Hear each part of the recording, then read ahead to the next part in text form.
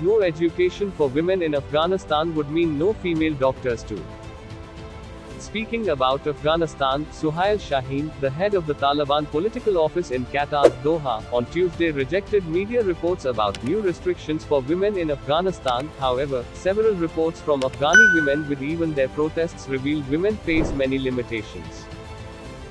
The Taliban, in particular, rejects the reports on the ban on working in shopping malls. The Al Arabiya broadcaster reported earlier on Tuesday, citing sources, that an interim Afghan government, led by the Taliban, was set to close women's beauty salons in the country in the next 10 days and ordered a ban on women working in shopping malls.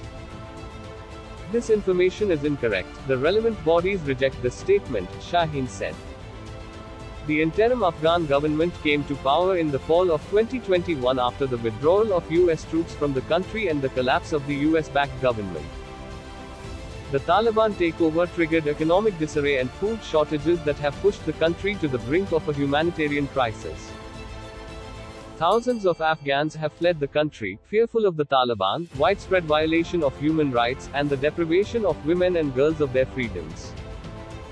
The ban on women's education would have direct repercussions to blocking women from ministering to women in the end. The Guardian reports that most Afghan families rely solely on female breadwinners, yet the latest restrictions threaten to increase hardship and unemployment. The Guardian shares the story of Gulsum, the only breadwinner in her family of 6, who has had no job to go to. When the Taliban came to power, and she had to leave her position in the Ministry of Social Affairs. Now, the 28-year-old has lost her job with a private organization.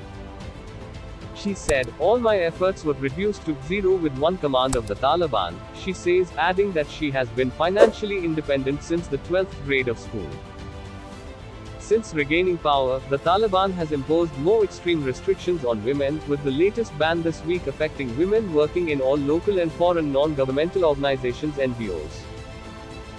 Thousands more have joined the dilemma of the unemployed in Afghanistan. The UN Office for the Coordination of Humanitarian Affairs has said depriving women of work exacerbates the humanitarian crisis in Afghanistan. Many women who are the only income earners for their families are extremely shocked and distressed. Earlier, a report came that the Taliban issued a new law in Balkh province, Afghanistan, stating that women are not allowed to visit male doctors. The response to this from netizens was, if there is no education for women, there would be no female doctors either. Thus, if the Taliban were banning girls and women's education and stopping women from going to work, how would they raise up women doctors that women can visit? Logic is defeating them, which is why it is important to be ruled by the educated, otherwise, such regression would rule a country to eventually bring it down. Afghanistan suffered bitterly after America abruptly left the nation, in poverty, with no provisions and a tough extremist taking over, shocking the nation after decades of liberal rule. Joyce Bruns writes, "Remember Afghanistan?" Read the news article about how Afghans suffered during their first winter after the US abruptly left Afghanistan and the Taliban moved in, by Christina Lamb. At Housebook, at GOP leader, at Steve Scalise, at Rep Stefanik, at Jim Jordan, at James Comer.